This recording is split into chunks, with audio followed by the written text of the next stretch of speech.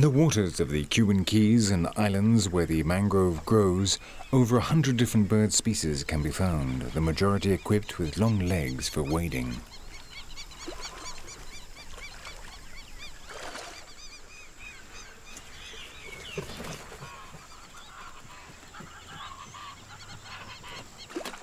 Each species has a beak specialized in catching a certain type of prey, so competition among them is reduced to the minimum.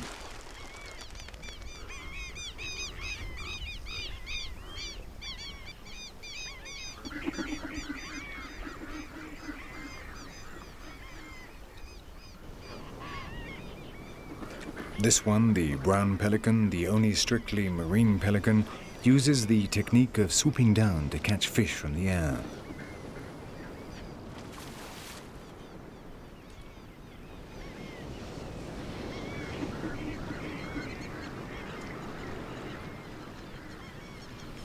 Others are much more sophisticated and have prodigious beaks which are the result of millions of years of adaptations in order to filter the water.